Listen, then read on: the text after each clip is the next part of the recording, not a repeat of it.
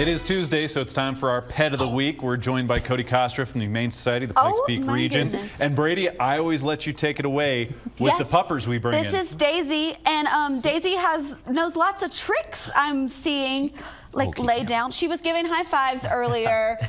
She is a dog made for TV, we've decided. Yes. Tell us a little bit about Daisy. Yeah, so this pretty girl is Daisy, like you were saying. She's about a 6-year-old Labrador Retriever mix that came into HSPPR as an owner surrender.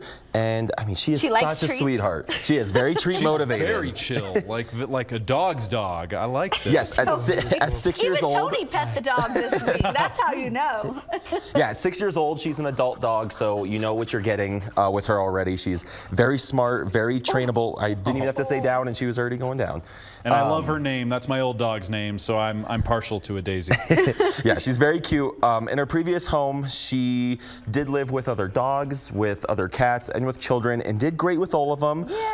We just love people so much that we have a little bit of separation anxiety when you leave the house. I say a little bit, I mean a lot. We bark a lot, so if you live in an apartment, she might not be the best fit. But if you work from home, or if you have somebody that's home a lot that can work with her, she's very eager to learn. So if you want to, work on crate training and positive reinforcement with treats like we're doing right now, she would listen. Enjoying the treats, that's for sure. Daisy, I've barely gotten to pet you because you just want the treats. There you go. Yeah, this pup is looking to learn some new tricks, even though she's 6 years old. So, Cody, we're going to get this dog adopted for sure. I like to say this ahead of time. Sweet. We're doing this on TV, but we're going to show pictures of Daisy up on our Facebook page.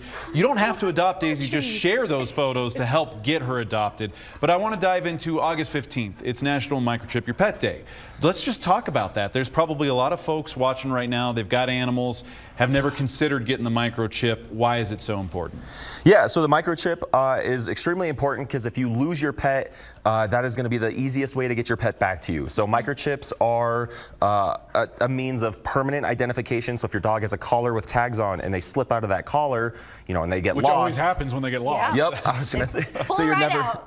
So when a dog comes into the shelter as a stray, or even when our animal law enforcement team finds a dog, the first thing we do is scan for a microchip. That gives us a special number that can connect us to your name, your phone number, your email address, anything to get in contact with you. So if you've moved anytime recently, you've changed your phone number, I know the microchip isn't the first thing you think about. So please update your microchip information. That's good. Because that's going to be our best way to get a hold of you. And that's good to do before your pet even gets lost. Bless you. And I was shocked by the stat. 1 in 3 pets get lost. So at least once. If you've got at least once, that's Huskies out there. It's like 10 plus times. But no, well, Cody, anything else you wanted to add about Microchip Day or Daisy here?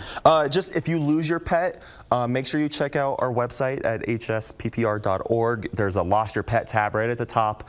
You can fill out a lost pet report, or you can come by and look through our shelter, look through the kennels and see what dogs we have too. That way, if you did lose your pet, you can hopefully make a match and have a happy reunion. Exactly. And a shout out to any neighbors who come across lost pets. Start on that neighborhood social media page. Hey, is this your pup? If some time has gone by, take him to the shelter. So Cody, you are awesome. Daisy, you're a good pup. You're a good dog. You got to get adopted. Seriously, this dog wants to learn so many tricks. So adopt her if you can. Just make sure you have extra money for treats because she likes the treats. We will not say no.